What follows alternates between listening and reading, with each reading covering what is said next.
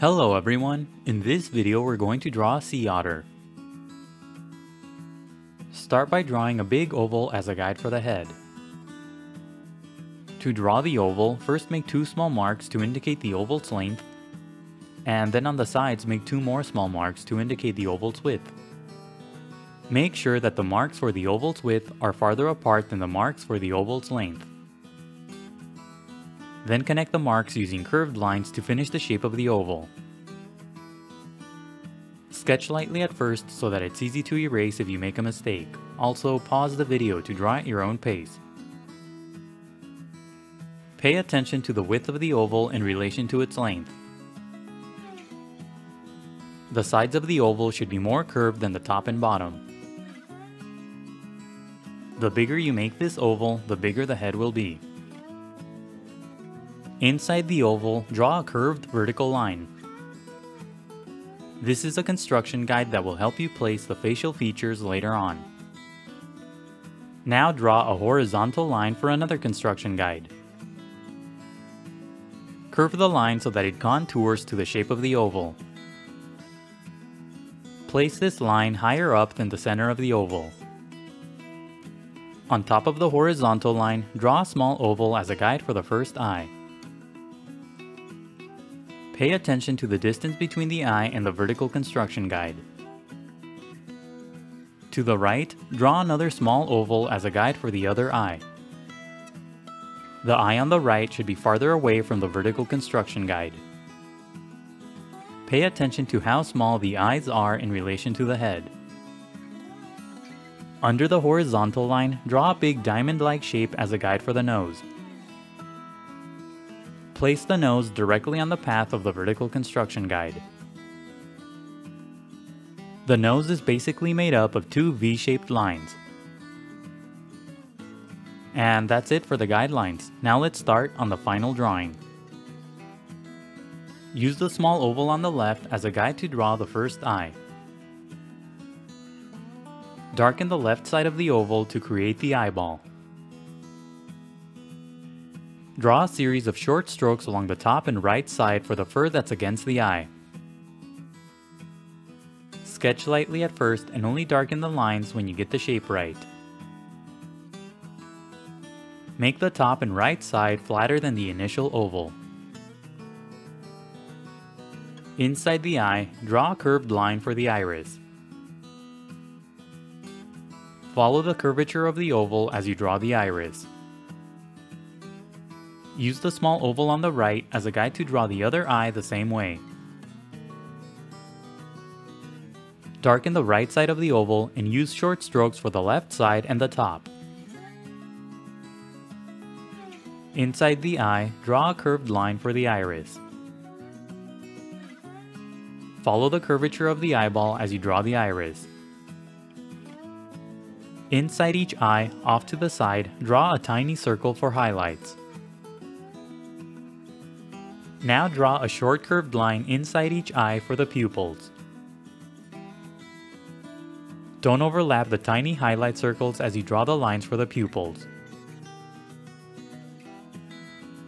Draw a series of short strokes above the eyes for fur. Sketch lightly at first so that you get the shapes right.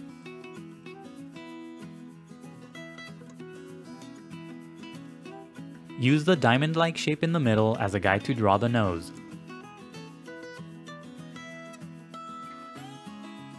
Darken the shape but make the corners more curved.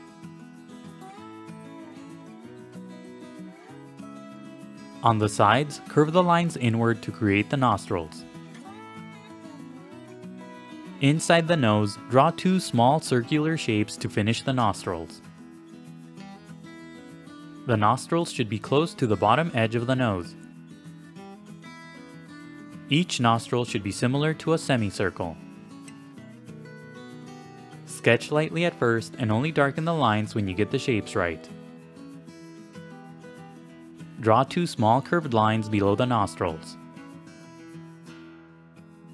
The shape of the nose should be similar to a spade from a deck of cards. Darken the bottom pointy tip of the nose. Under the nose, draw a line that curves to the left for the first part of the mouth. Draw the line using a series of short strokes for a furry texture. This line should be very close to the bottom edge of the big initial oval. To the right, draw another long curved line for the other side of the mouth. This line should be a bit longer because the head is slightly turned. Under the mouth, draw a curved line for the chin. The chin should be close to the bottom edge of the oval. Use short strokes to create a furry texture.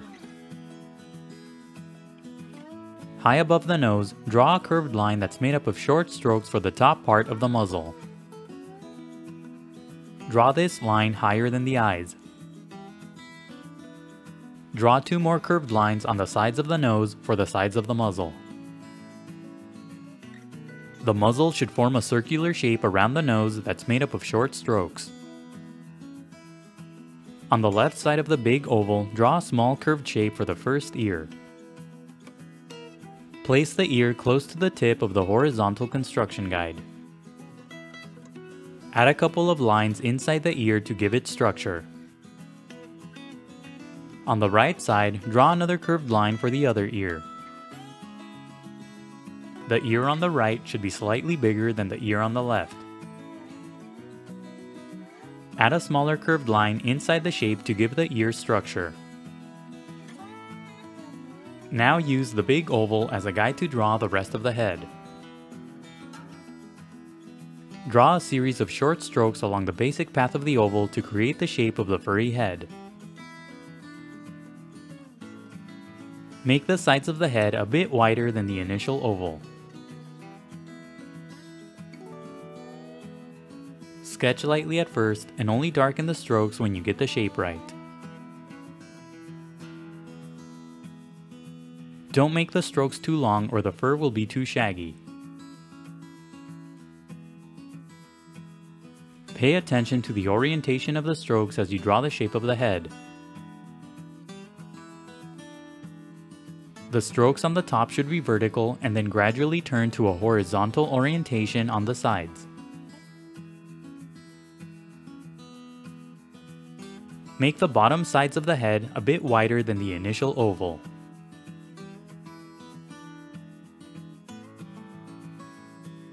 Draw vertical lines under the ears for part of the neck.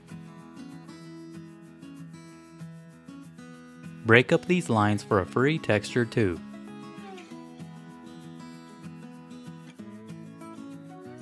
Inside the head, on the sides, draw more short strokes to give the muzzle more structure. Now erase the guidelines. The next few steps are sped up so that the video isn't too long.